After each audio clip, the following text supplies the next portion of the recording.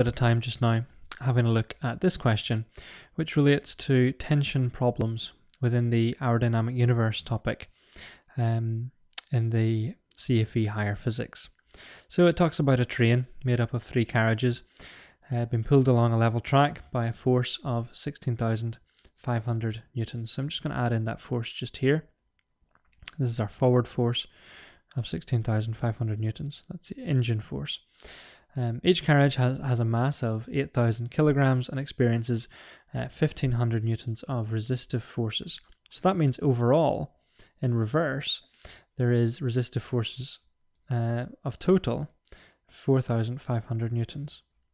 So what we're going to do in this problem is we're going to consider first of all the system as a whole to help us solve the first question, calculate the acceleration of the train, and then we're going to look particularly at carriage B, or at least this back carriage, with tension connected at link B.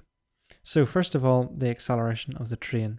So we must treat the train as a whole, as one system where there are 2 forces, an engine force of 16,500 and a frictional force of 4,500, as we've already discussed. So therefore the total unbalanced force on the carriages is the force of the engine minus the frictional forces. And if we do that sum, it's relatively straightforward. That's 16,500 newtons minus 4,500 newtons. And that gives us an unbalanced force of 12,000 newtons. So that's the unbalanced force acting on this entire system as if it were just one object.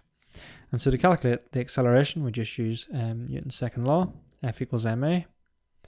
And so the unbalanced force of 12,000 is equal to its mass, which is 8,000 times 3, because there are 3 carriages, so 24,000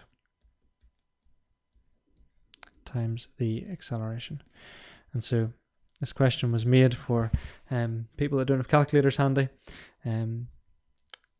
24,000 times 0.5 will give 12,000, so our acceleration is 0.5 meters per second squared. So that's the first question, looking at the system as a whole as one complete block. But now we're going to look at the tension in link B. And I'll just change colour to blue to do part B. So in part B, we need to figure out the tension in link B. So we need to focus on this carriage alone and think about the forces acting on it. So there are 2 forces. I'll put them up here. There's a frictional force acting in reverse, and that's 1,500 newtons. And there is a forward force, which is the force produced by the coupling between this last carriage and the one in front of it. And that force we're going to call tension, because that's what the question calls it down here. And that's what we're trying to find out. Now we do know a couple of things about this carriage. We know its mass. We know that it's 8,000 kilograms, and we also know its acceleration, because it has the same acceleration as the entire system. So if we know its mass and we know its acceleration, then what we can do is work out the unbalanced force on it. So we'll do that here. The unbalanced force is its mass times its acceleration, which is equal to 8,000 kilograms multiplied by 0.5 meters per second squared.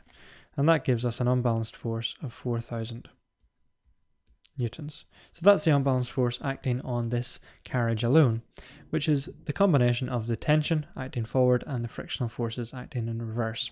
So let's just write that here. The unbalanced force is the tension minus the frictional forces. And so therefore, if we do this sum, if we fill in the numbers, the unbalanced force is 4,000. The tension is what we're trying to find out, and the friction is 1,500. And that's for this carriage alone, remember. And so we can easily solve this sum. The tension has to be 5,500 newtons. And so that's our answer. And that's simply how we solve these types of problems. We treat the system as a whole. We look at the acceleration of the train based on the forces acting on it. We find the acceleration, and then we use that acceleration in any other part of the system to work out, say, the tension that's causing the forward force for this carriage alone.